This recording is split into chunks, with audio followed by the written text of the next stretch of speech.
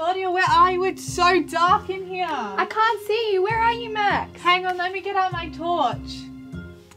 Claudia, I found you. There you are. This kind of reminds me about how God's people are just like lights. What do you mean, lights?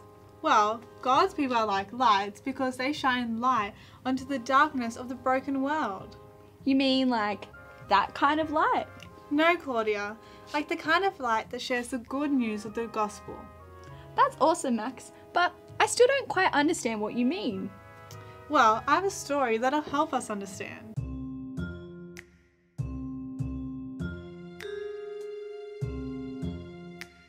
Yes, it's finally recess time.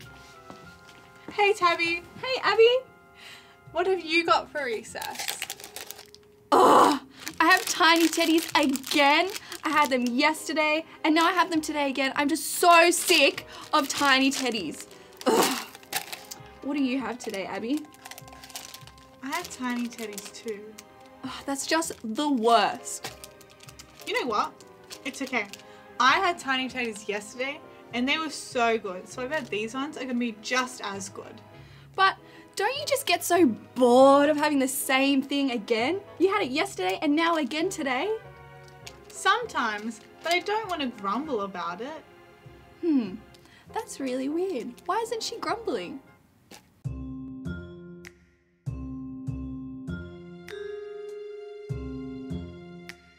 The lights are back on. I know, it's so much brighter with the lights on in here. That was such a great story that we just heard. It was so interesting how Tabby was grumbling because she got tiny teddies again for recess, but Abby acted completely differently. Yeah, it's kind of like in Philippians 2 where it says, do everything without grumbling or arguing. Try to shine as lights among the people of this world as you hold firmly to the message that gives life. Wait, so does being a light mean to act differently to those around us? Yeah, exactly. It means to act differently to those around us. Wait, but why should we act differently? We should act differently because we have the good news of the gospel and the good news that Jesus died on the cross for us. That's awesome, Max. You know what I'm going to do this week? I'm going to try and live differently. I'm going to hold on to this good news and try not to grumble. Yeah, because we are like lights in this world that hold on to the good news of the gospel.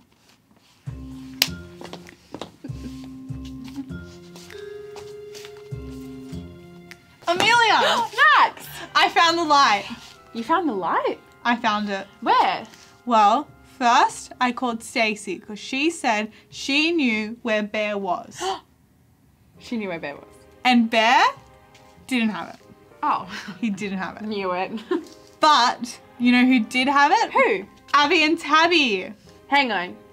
So, you couldn't find the light. Bear Girls didn't know where it was. But Abby and Tabby knew? Abby and Tabby did know and they told me. So what is this light that lights up the whole world? Well, you know how before we were talking about fireworks, fireflies, and glowworms? It's not them, is it? No, Oh, okay. that's why Bear didn't have it. Oh. It's actually you and me. What? Because we are lights that share the good news of the gospel. That's so cool. So, it's not the fireworks that lights up the world.